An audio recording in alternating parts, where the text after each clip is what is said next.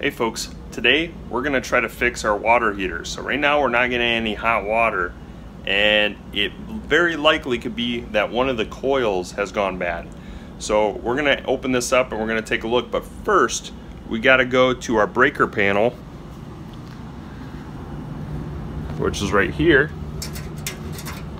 and we need to find which one the water heater is. And that one says water heater. We're going to turn that off.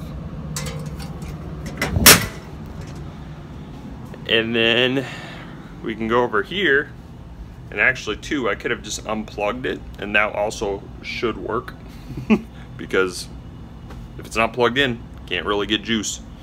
But we're gonna need to open up the top panel here and the bottom panel, and we're gonna have to test to see that the coils are still working. Okay, when you remove the plate, you're gonna see something like this. There'll be some insulation. You'll pull the insulation out, set that aside, and then you're going to see a plastic cover. Plastic cover also has to come off.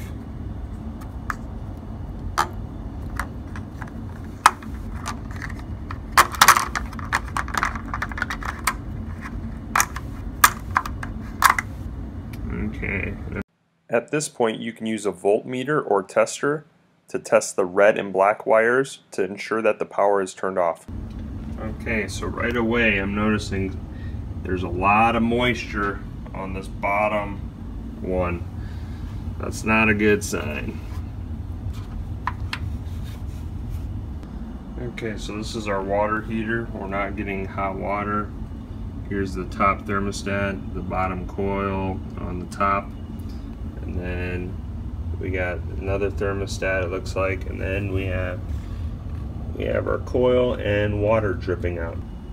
Okay, so next we can take our voltmeter and we can take our two little probes here, our positive and negative, and we can put them up against the heating element to see whether or not our heating element has a normal level of resistance or ohms measurement.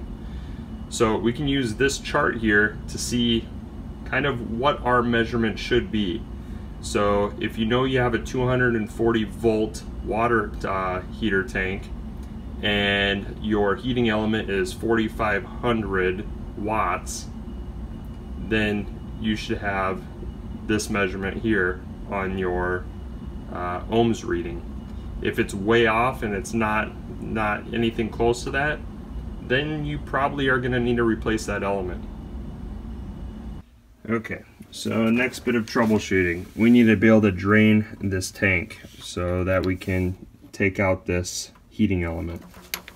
So we take a garden hose, we thread it on. I also have turned off the water up here so that no more water enters into the tank. So there's the water coming out of the water heater.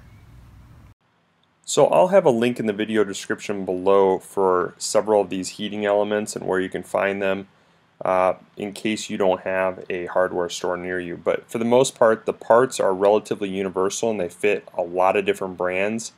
The big thing you need to pay attention to is the wattage. And you can even replace thermostats. So this is the heating element and this is the tool that helps remove the heating element.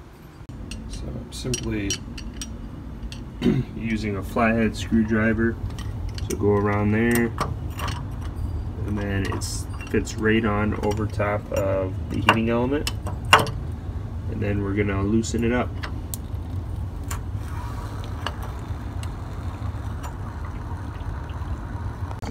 Okay, after loosening this up a bit, it's letting air in through here, and more water is coming out. There was kind of like an airlock in the system. I tried to get rid of the airlock by opening up one of the faucets. Okay, this is what the previous heating element looked like. You can see it was split. It was in bad shape. Here's what the new one looks like.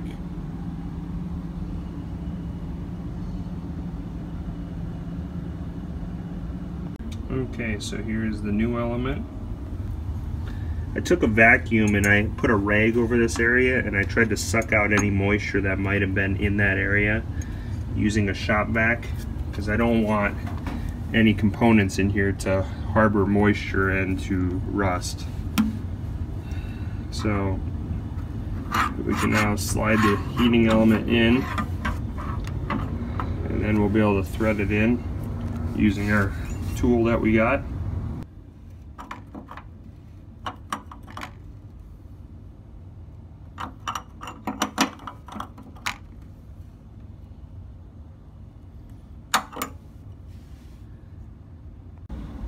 Okay, now before we turn the electricity on, we need to make sure we put the water back on, because you do not want to have electricity flowing into your elements before you have water, because if they're not submerged, they will burn out. So now we're filling up the tank. I'm going to look for leaks. If I see any water pouring out of here, I know that we have a problem. I already closed the valve on the spigot so I can remove my garden hose.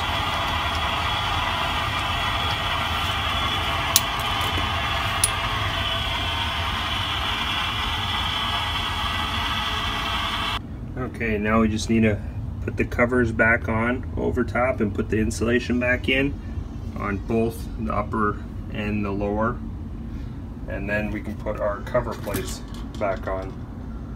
So basically we're just reversing the disassembly process. And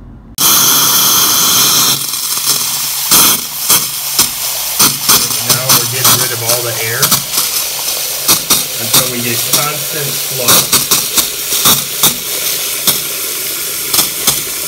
We're getting closer.